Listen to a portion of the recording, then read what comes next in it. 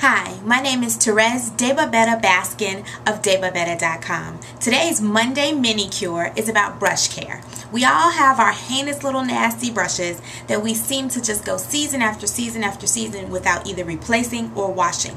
If you've spent a lot of money on brushes, and I know I have in the past, spent a lot of money on brushes, we definitely want to make sure we get the best care out of them. So today's mini cure again is on brush care.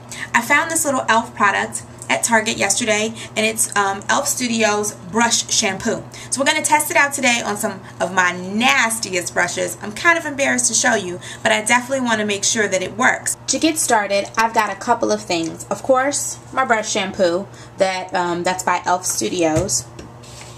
Paper towel so that I can, kind of get a little bit of the dirt off. And then here are all of my very, very, very dirty brushes. I'm gonna give you a close-up look about how dirty and gross they are. They're pretty bad. So I waited until it got this bad because I really wanted to make sure that it works. So yeah, I mean, look at that. How gross is that? So of course, I've got brushes from all different kinds of brands. Mary Kay, Eco Tools. I actually really like these. They're natural, and I believe they're made from recycled materials. And I also, of course, have some E.L.F Cosmetics ones. I don't think you can read that, but some of these are E.L.F, and I like E.L.F as well. They're very, very inexpensive, and they hold up really, really well. So I'm going to try to see if I can use a little bit of their brush shampoo to make my brushes look brand new. I don't know, when I use shampoo, I think it's supposed to have a lather. I guess brush shampoo doesn't have a lather, and I'm expecting something different. Now my water is getting really, really brown here.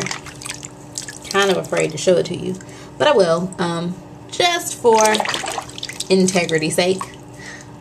So these brushes are looking really good. So I've done two so far. One is my blush brush, which I can't tell you when I clean that. And then the other is my foundation brush, and that looks really good. So both of these are really, really good so far. So just gonna put those off to the side, and I'm going to show you my water just so you can see how brown it is. I'm a pretty light-skinned girl, but definitely as makeup gets stuck onto your brushes, it gets a little dirty. So we're gonna clean the rest of these up, and I'm gonna show you what they look like at the end. Okay, so no matter how embarrassing this is, I'm going to show you just for integrity's sake.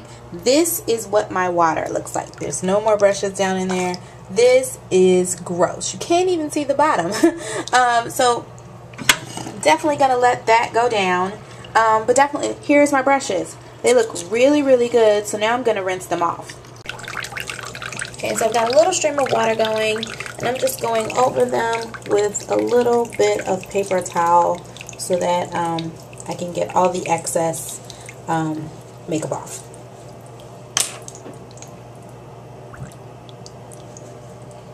Rinsing them off so that you can get all the dirt and grime out of them, and then just going over them with a little paper towel.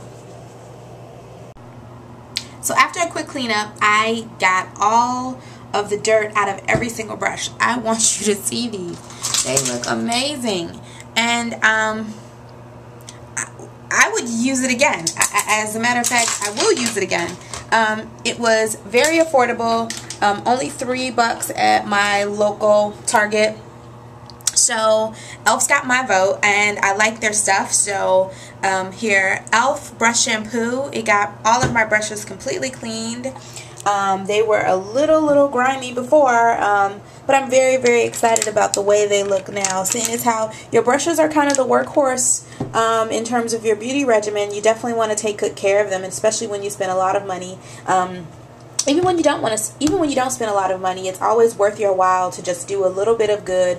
It can keep you getting good use out of your brushes for a lot longer and extend their life. Thanks again. My name is Therese Baskin of DeBabetta.com, and this has been your mini cure, again about brush care. I definitely want you to understand that I love, love, love the way my brushes turned out, and I hope that you can try this at home and make sure that you get some good use out of your brushes. We spend a lot of money on our makeup. We definitely want to make sure that the workhorse of our actual toolkit is all of our brushes are being taken care of so that we can extend the life of them and give them all the, their just desserts for doing all that they do for us to help us look great every single day. So this has been Therese Baskin again for DeBabetta.com, and this has been your mini cure, brush care.